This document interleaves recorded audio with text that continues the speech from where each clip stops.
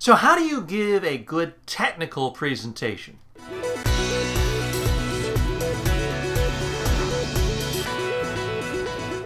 Here's the problem. You're told you have to give a technical presentation and people automatically put this hat on and it says, oh, I've got to be really boring and do a massive data dump.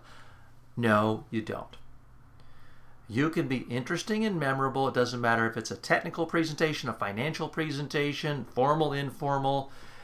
The audience is still judging you the same way. Is this interesting, useful, helpful? I'll pay attention. Boring, tedious, I'll zone out. So you've got to realize that when you're giving a technical presentation.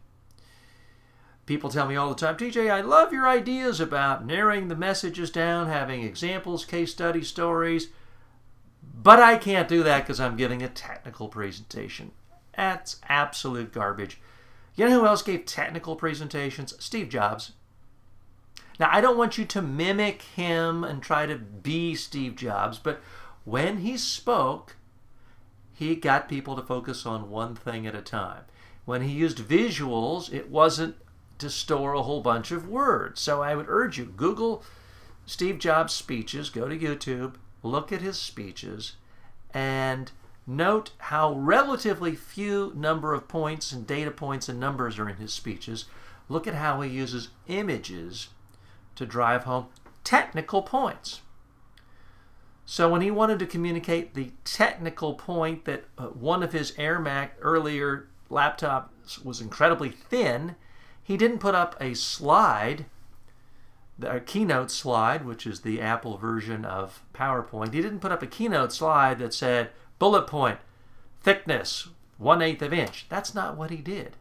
He had someone walk out on stage, carry an envelope, give it to him, and he said, how thin is this new computer? He pulled it out of the envelope, thin enough to fit in this envelope. It dramatically conveyed the idea, wow, this computer is really thin.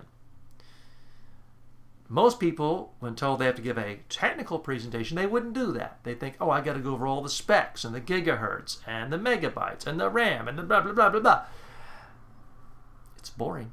It doesn't stick. Now, you got to be able to answer people's questions on that. You can certainly give them that information in the handout, the email, the press release.